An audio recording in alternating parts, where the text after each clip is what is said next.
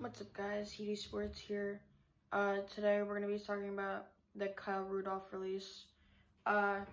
We know, obviously, he's helped them out a couple times in the playoffs, Saints.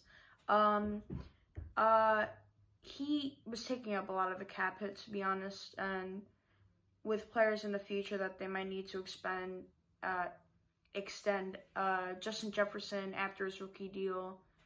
You have, that's the same reason they traded Stephon Diggs, because they were out of cap.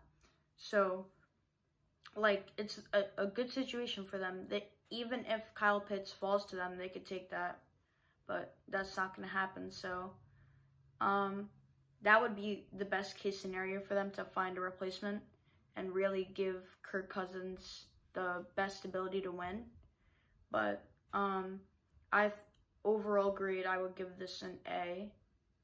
It's just a good move. He wasn't really contributing as well as he did in the past with new weapons like Thielen. Well, Thielen's not new. Jefferson and Dalvin Cook. He was a below average blocker at the tight end position, which isn't really what you look for. So, yeah. I hope you guys enjoyed. Just comment stuff. Future video ideas, maybe just ideas, and comment your opinion.